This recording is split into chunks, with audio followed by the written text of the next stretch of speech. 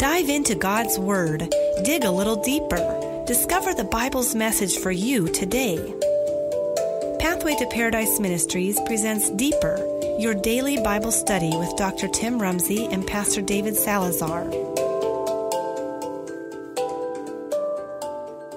Hello, and thank you for joining us on Deeper, your daily Bible study. It is a blessing to come together once again to study God's Word.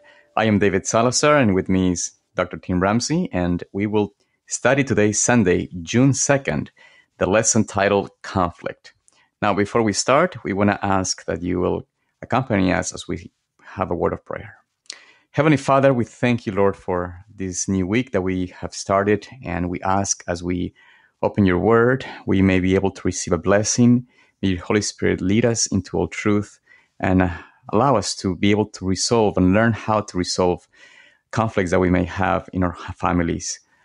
We know that many times we have a hard time understanding one another and being able to really connect, but we ask that you will give us wisdom and guidance. And again, may your Holy Spirit be with us as we seek how to solve conflicts. We pray all these in Jesus' name. Amen. Amen. Well, Tim, we were mentioning yesterday that the issues about conflict in families, and we saw the example of Jesus, how he solved the conflict with his disciples as far as who wanted to be the greatest. But as we understand, families since the very beginning, they have gone through conflict just as families do today. So we're going to explore today a few of these family conflicts. I know that there is some great points and ideas and concepts in the lesson quarterly for today, but we want to see where we can get from the Word of God, how we can learn from these issues in families, and perhaps have clues of how we can best handle similar situations in our lives. As really, there's nothing new under the sun. Most family conflicts that you and I experience, for us may be new, but truly they have been since this fall of man. So we're going to look into the Bible and see how the Lord gives us guidance and maybe a few clues for that. If you don't mind, Tim, starting with this interesting story that we have for today, we find this story in Genesis 16, verses 1 through 4. If you can flip over there, sure. And I hear your Bible pages moving. Go to those verses and read. And read for us. Genesis 16, 1 through 4. Now Sarai, Abram's wife, bare him no children, and she had a handmaid, an Egyptian, whose name was Hagar. And Sarai said unto Abram, Behold now, the Lord hath restrained me from bearing. I pray thee, go in unto my maid. It may be that I may obtain children by her. And Abram hearkened to the voice of Sarai. And Sarai, Abram's wife, took Hagar, her maid, the Egyptian, after Abram had dwelt 10 years in the land of Canaan, and gave her to her husband Abram to be his wife.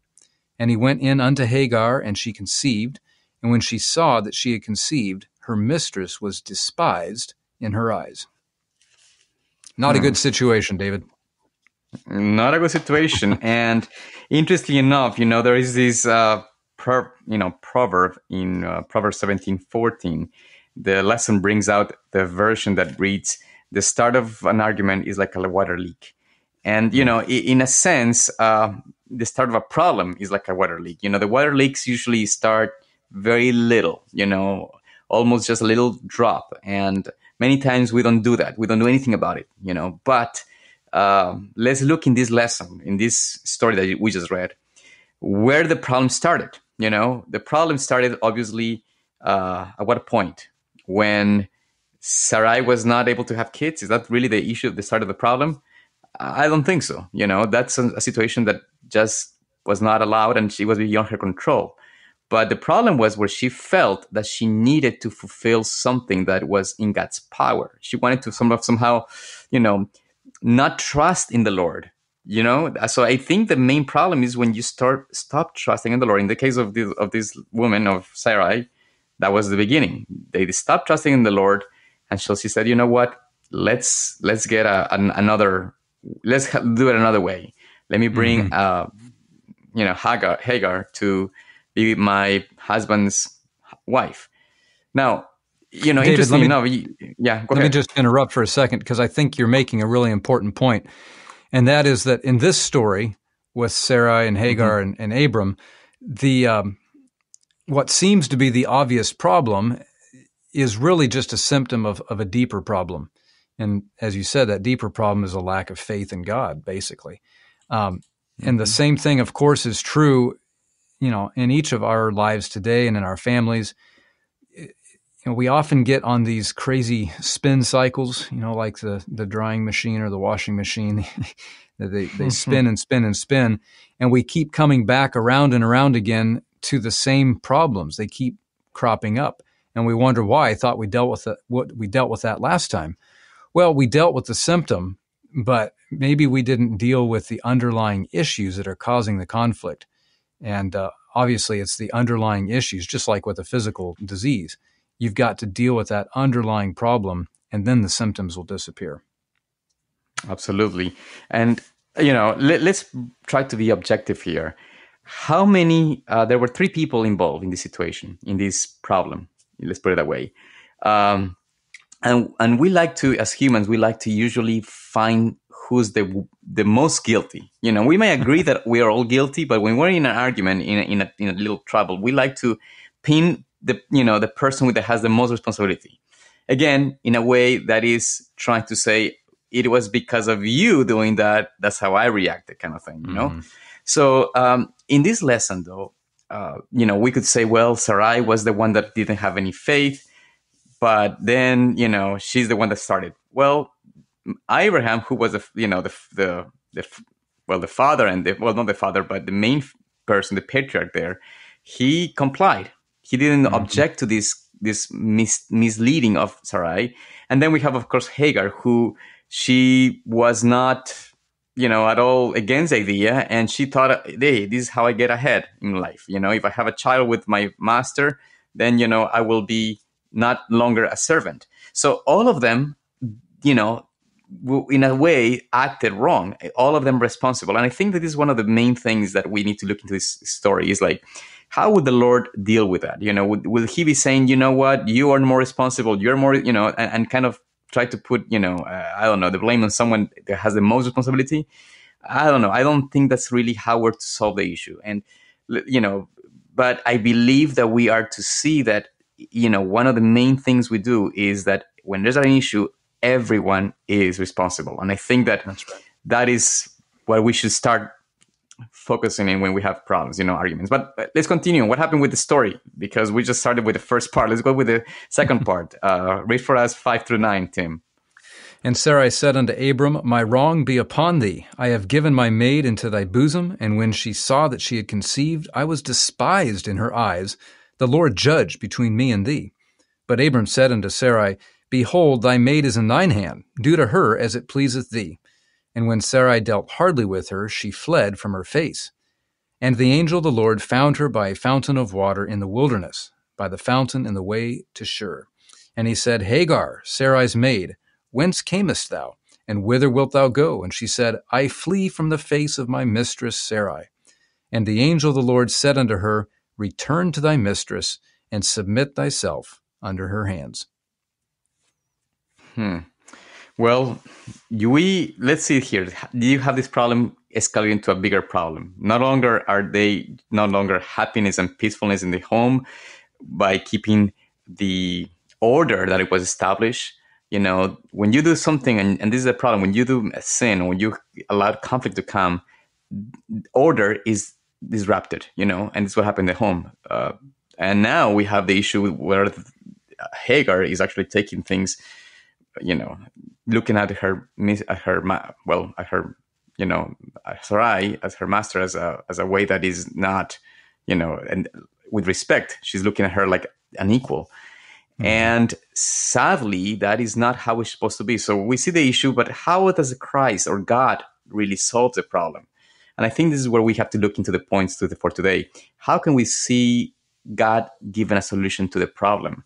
And I think, have you thought about, Tim, give us your ideas. What are your concepts on how the Lord solved this problem? Because this is getting worse and worse. I mean, imagine she no longer wants to work for her mistress. I mean, she wants to leave, and she's trying to, well, Hagar's not the only one who Hagar's not the only one Right. who wants to leave. Sarai wants her out of the house too. So before we look at the Lord's solution, we need to look at what happens here. Sarai's solution, and maybe Hagar was happy to leave as well, but the human solution was to get rid of Hagar and send her out of the house. Abraham seems to think that's a good idea as well. Now, it is interesting that some years later, when Isaac is finally born, that ends up being God's solution as well. Hagar and Ishmael, it's time for them to leave. But at this point in the story, it's not God's solution. And, Right. God's solution for Hagar when he speaks to her is basically go back and you need to submit. And we talked about this, was it last week or several days ago in our lessons? Submission it's not easy. It's difficult. It runs against our human nature, that selfishness and pride. But in this case, in this story, at this time in their lives, this is exactly what Hagar needed to do. She needed to submit herself to her master and her mistress. And I'm sure it wasn't easy for her to turn around and go back home. But this was God's solution at this time. Thanks, Tim. You bring the key, and the answer is submission, willingness to serve again. I mean, and this is, I think, we see the point that in the story, God's solution was to find the servant who felt she no longer should have been a servant anymore because she was the wife or was having the baby of Abraham. But God, to put things in motion, to set again the tone of happiness, bring peace back to the home, he goes to her and says, you need to submit yourself to your master, to your mistress. And this is kind of, I know that we no longer live in a slave or a servant type of society. We're not advocating that. But it is important to see that the principle remains the same. If we are to find or look for solution, you need to come with the humble spirit to be a servant. I think that if when you have a problem with your spouse or with your children or whatever, if the person that wants to initiate the healing comes to the Lord, God is going to show you the same thing. Go and submit to someone else. Go and surrender yourself. Surrender your pride. Even if you think you have the right and you are right, if you come with a humble attitude and a humble experience, I believe healing will come as a result. And today's society, we see that no longer there is that concept. Nobody wants to have that lowly servant type attitude. You want to be a master, you want to be a chief, a director, a manager. Nobody wants to be the servant. But truly, this is the key, I believe. Well, David, I'll just share a principle I've found to be so often true in my own life when I'm trying to understand the right course of action, what God's will may be. Usually God's answer is the one that runs contrary to my ideas, my plans, or my will. And, it's not always the case. But very frequently, God's solution to an issue or a conflict is the solution that does not come naturally to us. And all the more reason to continue praying, of course, every day, but submitting ourselves first to God so that we are willing to follow his leading. Amen. Amen. Well, we are running out of time. We thank you so much for allowing us to come to your home and to your job or even as you drive.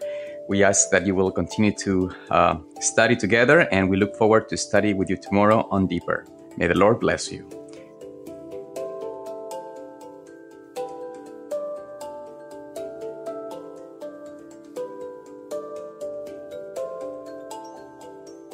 Deeper is a production of Pathway to Paradise Ministries. For more Bible study resources, including books, DVDs, and study guides, visit pathwaytoparadise.org or call toll-free 855-HIS-TRUTH. To support this ministry with your tax-deductible contribution, visit pathwaytoparadise.org or call toll-free 855-HIS-TRUTH. That's 855-447-8788.